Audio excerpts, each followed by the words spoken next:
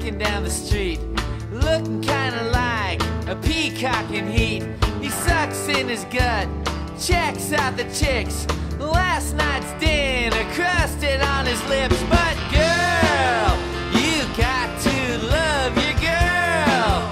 You got to love your girl. You got to love your man. Love your man. Love your man. Love your man. Well, he may not know your clitoris from a hole in the ground. If ignorance is supposed to be bliss, he's the happiest guy for miles around. He's full of primitive desires and lots of bestial urges.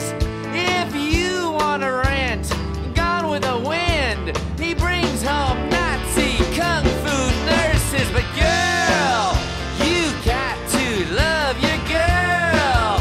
You got to love your girl.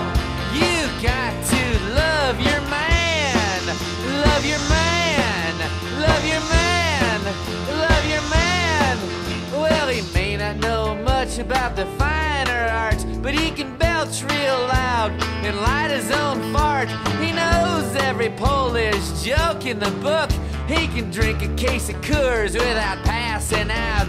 He's violent and stupid, petty, jealous and vindictive, and that's one heady combination. He's got the same ratio of body to brain as some of the lesser amphibians. But girl, you got to love your girl. You got to love your girl. You got to love your man. Love your man. Love your man. Love your man.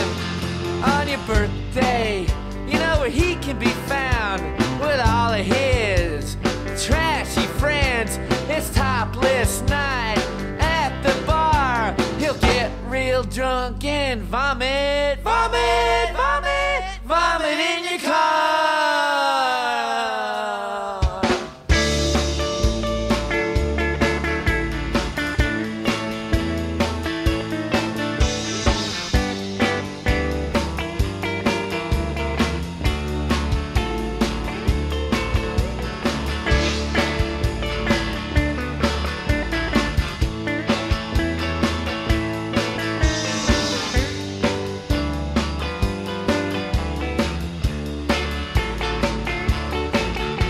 You made it quite clear that you're not in the mood. He's all over you like a cheap suit. On those rare occasions that you feel like love, he's about as limp as an empty glove.